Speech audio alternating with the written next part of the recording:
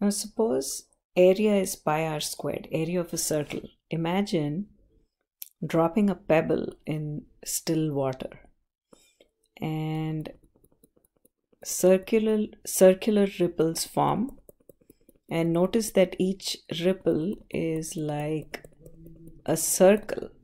So when you look at the starting point and going outwards, notice that what we have is circles of increasing radius. So what are the things that are changing in each circle? The area is changing with respect to time. The radius is changing with respect to time. So as time increases, the circles are getting bigger and bigger, right? So both area of the circle and the radius are increasing with respect to time. Okay, so we have area equals pi r squared. Now it says express dA by dt in terms of dr by dt. Notice that both a and r are functions of time. Okay, so we're going to differentiate both sides with respect to a third variable, which is t. So area is a variable, radius is a variable. Area and radius are functions of time, and both can be differentiated with respect to a third variable, which is time. So dA by dt is equal to, this is pi times d by dt of r squared. Remember that pi is a constant. Now we're going to differentiate r squared not with respect to r. D by dr of r squared is 2r. But what is d by dt of r squared? So we use the chain rule.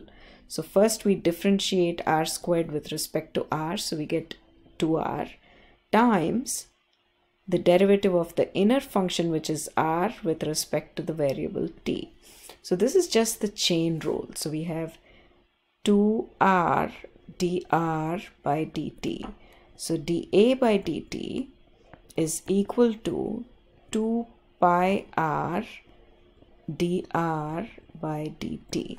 So suppose we are given the rate of change of radius with respect to t. Let's say it is, I'm just making this up, 2.5 inches per second.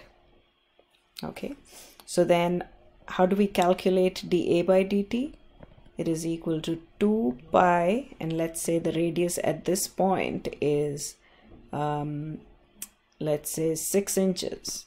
Okay, then that would be r, which is 6 inches, and dr by dt, which is 2.5.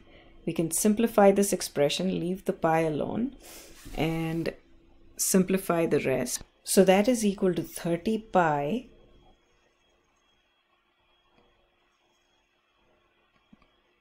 square inches per second. Notice that if the measure of distance is inches, then the measure of area will be inches squared.